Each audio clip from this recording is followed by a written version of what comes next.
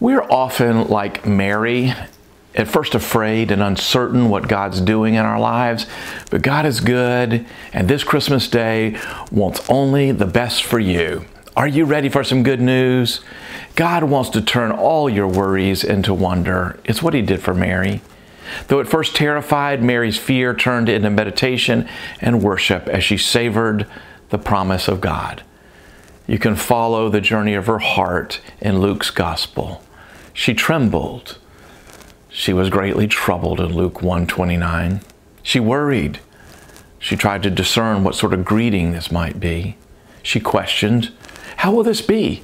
she said, "since I am a virgin." She yielded. "Let it be to me according to your word."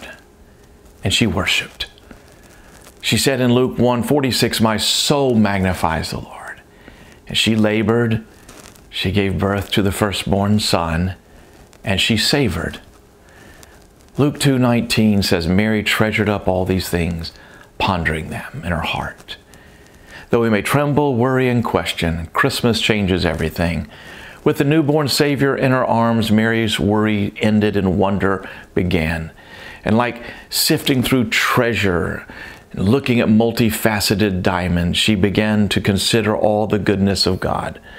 I pray for you this Christmas Day that all your worries will turn to wonder and that you will become connoisseurs of God's grace, savoring the textures and flavors of His goodness today and every day and the coming year.